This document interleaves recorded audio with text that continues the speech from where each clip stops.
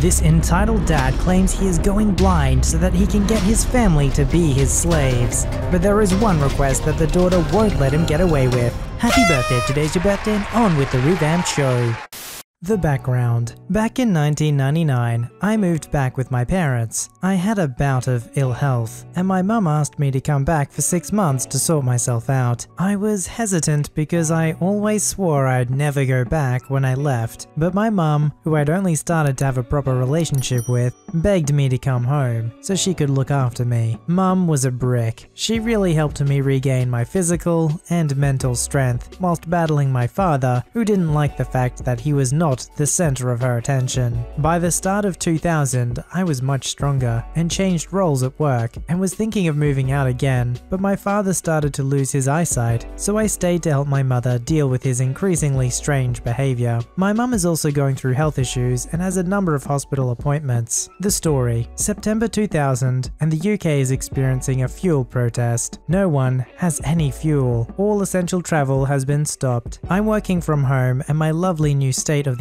broadband making calls to my people and keeping updated with them online and on MSN Messenger. Remember that? I have just enough fuel in my car to do the few trips to the hospital appointments that my mum needs. My father announces at breakfast one day that he has bought a bench drill. Now this is something that you bolt to a workbench, is 2 foot high and used to drill holes in things. Remember, he is going blind. I ask if this is a wise decision. I impromptu shouted at about his rights to buy things that keep him happy because, after all, he is losing his eyesight. Mum and I just shut up and make busy eating our cereal. After about 10 minutes, my father starts again. So we're going to pick up the drill at 10 AM. I ignore him because I think he's talking about this with my mum. After all, I'm working and have no interest in getting a bench drill. Dad shouting at me, "Answer me when I talk to you, LB." Me looks up in surprise. Okay, so you and mum are getting the bench drill at 10 AM. No, you and I are getting the bench drill at 10 AM. I'm working. You can take the morning off. No, I can't. I have to work. But you are home. And I've been working from home for the past 2 weeks because of the fuel shortage. I'm not using my car because I can't get fuel and have been told to work from home by work. Well, you are taking me to get the bench drill. No, I'm not. It's my house, and you will do what I tell you. I'm 34. That doesn't work anymore. Dad's screaming at the top of his voice, "You are taking me!" No, at which point I walk out. All I can hear is him shouting and shouting, and my poor mum trying to quiet him down. Mum comes up a little while later and knocks on my door. "Could you take him later in the week?" "Not really, Mum. I only have enough fuel to do your 3 hospital visits.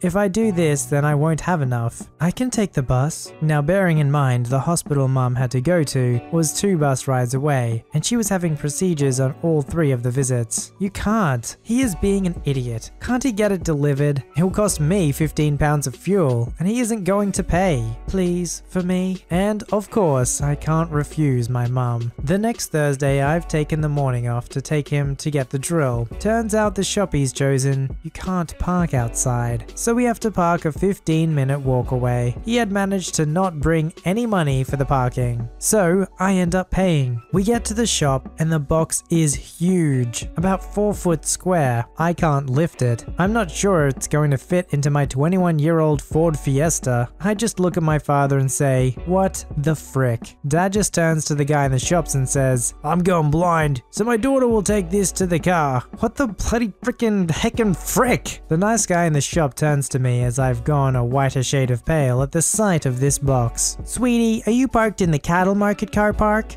"Yes." "I've got a big trolley and 2 big strapping guys who'll take it there for you, and you can be the manager of getting them into the car." Me still whimpering, "Thank you." "I'm blind, you know. I can't help." "Sir, we like to make sales, but if you are blind, should you be buying this for yourself? Health and safety and all that." "Oh, I'm going to get my wife to use it." Me and the SK just look at him like he's he's an idiot. Anyway, the two big strapping guys were politeness embodied and very carefully brought the box to my car, helped me lower the back seats, and carefully put it into the car. My father was already in the car, seatbelt on, ready to go home and play with his new toy. The two guys both patted me on the shoulder and wished me good luck. I waited for them to leave, then turned to my father. "That is never happening again. You are a selfish, ungrateful brat and made me give up my leave and took away a trip to the hospital for mum by car who needs that far more than you need a piece of equipment. I'm going to take you home. I will get this thing out of my car and then you can work out how you are getting it to your shed. Mum is not helping you. She is seriously ill and cannot lift anything. I'm blind!" At which I told him to get lost. The outcome. 2 weeks later at breakfast, Dad announces that he is going to buy another piece of equipment. Mum and I both turn to him and unanimously shout, "No." And the hospital appointments? Luckily a week later the fuel protest stopped and I was able to buy a full tank of fuel and take Mum to her appointments on her own. If someone's blind or going blind, of course that puts you in an unfortunate situation and you would like others to help you if they could. But that doesn't give you an excuse to be a jerk to all of them and be entitled to every single thing that you want in the world. You know, most people would have sensitivities to it. They'd feel uncomfortable always needing other people's help to do things that they normally could have done themselves. But apparently not for this entitled parent.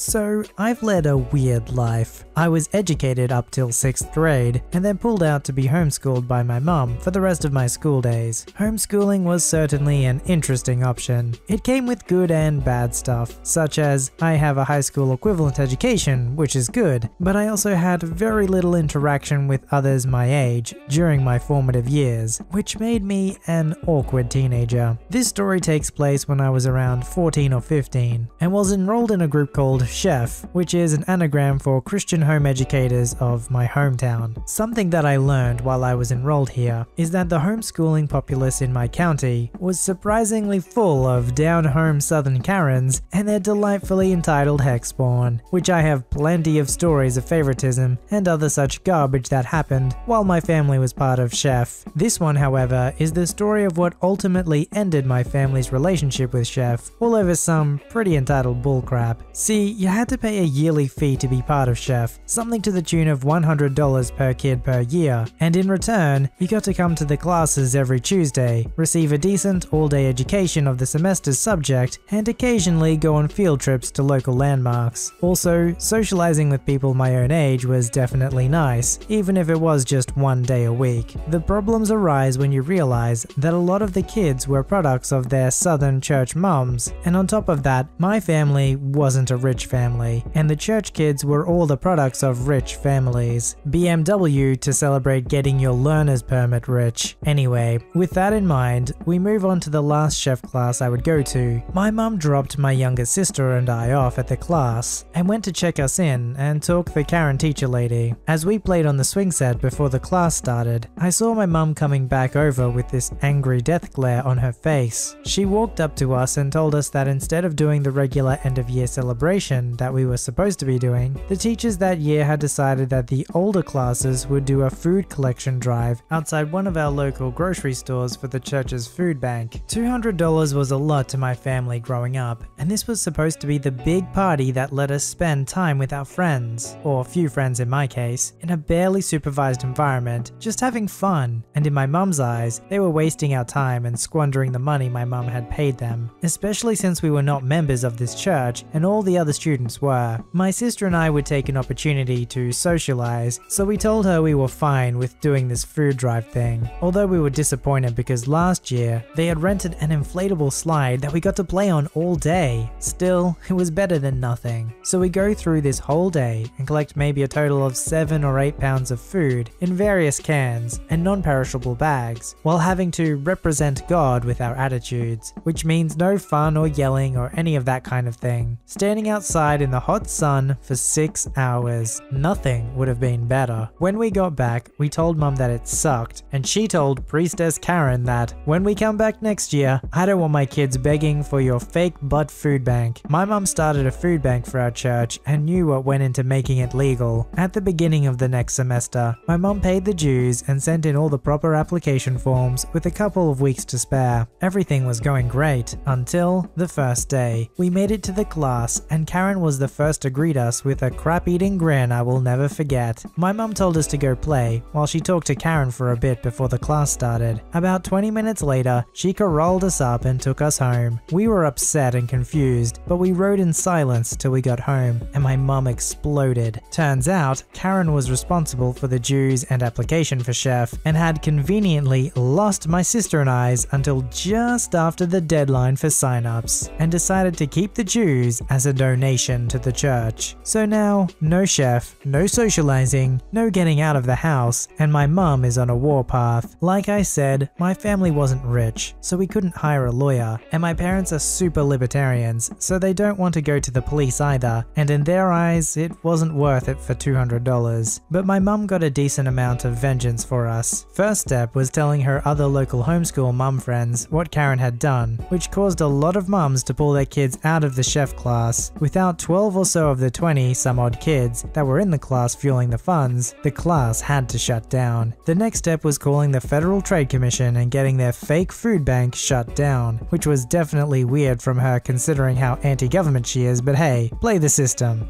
Karen was charged with something. I forgot what, but it was minor enough that she got away with a fine. She lost a lot of standing in her church, but there was nothing as dramatic as an excommunication or anything. Just some petty revenge on an entitled church mum that didn't like my family was a blemish in her Christian home educators group. You know, how ridiculous is it that for some of these entitled mums, that there might be this one thing that's really important to some kid, this one group where they get to socialize and just do fun things. But no, they can't let them have that, they have to ruin it. What kind of sad life do you live where that's so important to you to destroy that for someone else?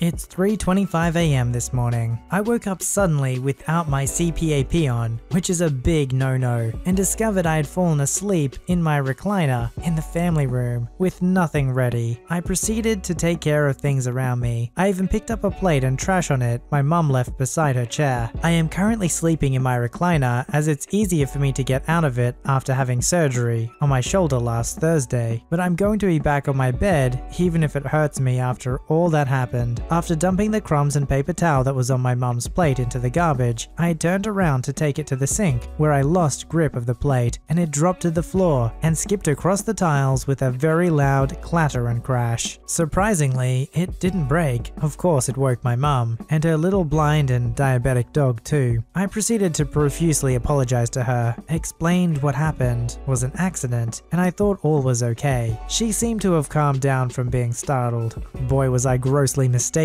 My mum, after not getting much sleep, decided to be vindictive and woke me up at 5 AM when she got up to feed the dogs, simply because I was right there. She thought what I did with the plates was on purpose, as I was angry or frustrated all day yesterday, especially after a horrible dental experience. As soon as I told her what she did waking me up was vindictive and immature, she immediately became defensive and attempted to justify her actions. She did eventually concede and said she agreed with me that what she did was wrong, and passively apologized. I really didn't believe her apology, as she does have a vindictive streak. I've seen her be vindictive and cynical towards others many times. We then proceeded to have a blown up yelling match. I gave her specific examples of it, such as her waking me up just because. She either says something to justify her actions and or what she said. She even said, "I know you got mad enough that you wanted to hurt me during our fight, just to get under my skin." I told her, yes, I was that angry, but I know that hitting others is never justified. My mum, even when provided with direct examples, refused to acknowledge that what she said or had done was wrong, and that it was just your perspective. She hates it when my brother does that to her, and I told her he got that trait from her, and she even wonders why I don't talk to her about my personal feelings and issues. I explained to my mum a bit. She had a very bad father. He stopped having anything to do with her from the age of 5 to 15, all because she said something to the group of men her father was speaking to when she was 5 years old. Her father died from a stroke when she was 16. She says she doesn't have any daddy issues and that she got past his neglect without any residual issues. Right, she absolutely refuses to speak to a counselor, and even this morning told me, if you want to see one or talk to one, go ahead. I've got the tools to deal with my own problems. Yeah, she has an associate's degree in social work and never worked in that field. She denies that she is resentful that I had surgery last week to fix fix the arm. I had a plate and metal screws put in for my proximal humerus fracture, but her action and words tell me otherwise. She also did admit something to me. She is indeed very resentful and even spiteful over me seeing all these doctors, even necessary visits with specialists, and having regular doctor's appointments. She even said, "A lot of your problems could be handled by your primary, if at all." I told her fine, I'll stop seeing the nephrologist, as my kidneys are fine and have been for a while, and the urologist too. The urologist I was referred to for my kidney stones, or whatever the pain on my left side is, was an arrogant and condescending jerk who talked down to me. Whatever the pain is that flares up on my left side, I'll just live with it. If it kills me, oh well. My mum tried to make me feel guilty by saying she has been holding off on getting things taken care of, like her knee or back. I pointed out to her that she can always make an appointment with the doctor, and there are plenty of open days on the calendar. Her not seeing a doctor isn't my problem. It is her choice. She even acted envious that I'm getting my colonoscopy first. She was also upset when I told her I couldn't take her or pick her up from her colonoscopy. I haven't been cleared to drive due to my surgery. I was going to schedule it for once you've been cleared. That's not what she said when she was talking about getting one. I may let her have my appointment, just so she gets a colonoscopy. I'm young enough that I can live another year without one, even with all my health problems. Also, to add icing to the cake, I had a horrible dentist experience yesterday. I've had a couple of teeth on the lower left that lost their fillings and tooth material a while back. I've just kept them clean as possible to prevent an infection. It wasn't until my left arm was put back together last week that I started to have tooth pain in one or both teeth. So I, thinking I was being proactive, decided to schedule an appointment with a dentist ASAP. After I'd scheduled the appointment, and even up to an hour before the appointment, my mum was criticizing my decision to see a dentist. When I said I would cancel the appointment, my passive-aggressive mother would tell me, "No, don't. Let's see what the dentist has to say." Well, there wasn't enough on one tooth, so the dentist tried to pull it. He was unsuccessful. So now I'm on antibiotics to prevent an infection. I have a sore jaw and half a tooth in my mouth. I guess you can say I speak in half-tooths.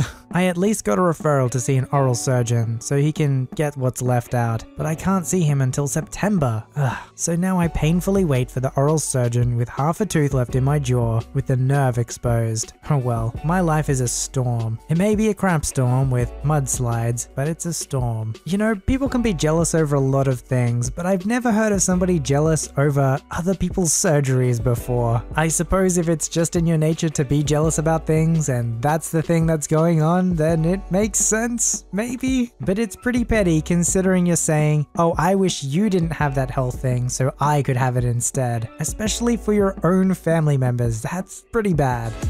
Submit your story to be read on the channel at VoiceyHereStories@gmail.com and join our Voicey veteran community at r/VoiceyHere. Don't forget to like, subscribe, and hit that bell to never miss an episode. Alright, Voicey veterans, I'll see you in the next one.